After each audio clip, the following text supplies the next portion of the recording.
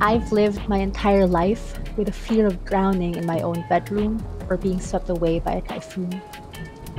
Growing up, I remember waking in the middle of the night because our house was flooding. My family would gather around our battery-powered radio by candlelight, listening to find out if we needed to evacuate.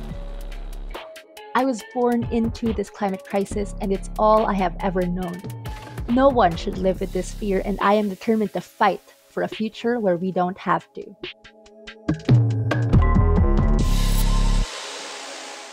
My mom tells me she remembers a time when the typhoons in the Philippines weren't as frequent or as intense as they are now. But a lot has changed since my mother was my age. Typhoons in Asia have become 50% more destructive in the last 40 years.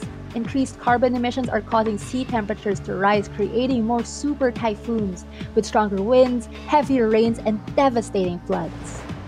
These typhoons have killed thousands of people and destroyed the homes of many more.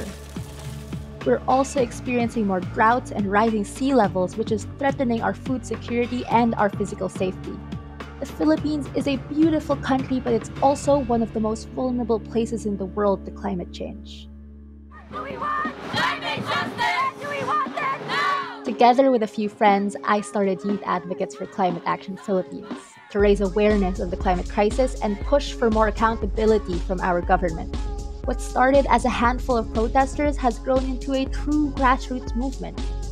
We aim to help communities that have been devastated by typhoons by providing food, clothing, and hope to Filipinos in need.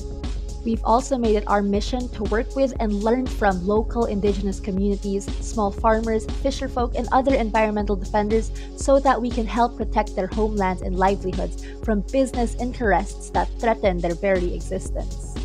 And our advocacy extends far beyond our own borders.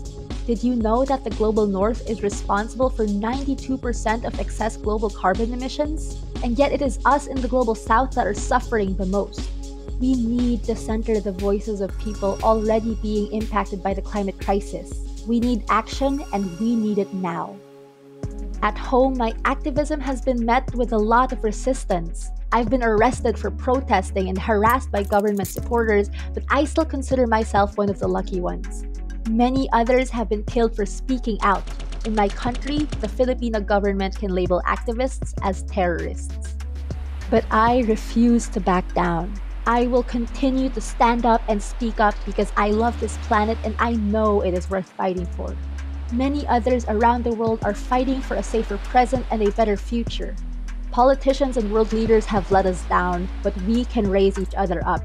This is our time. This is our fight. This is our future.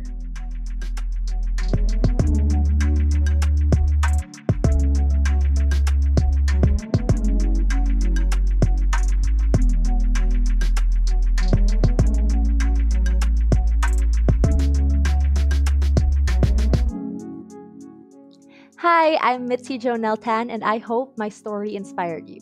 If you want to learn more about other people who are striving to make the world a better place, click here and check out more from the #SolvingIt series.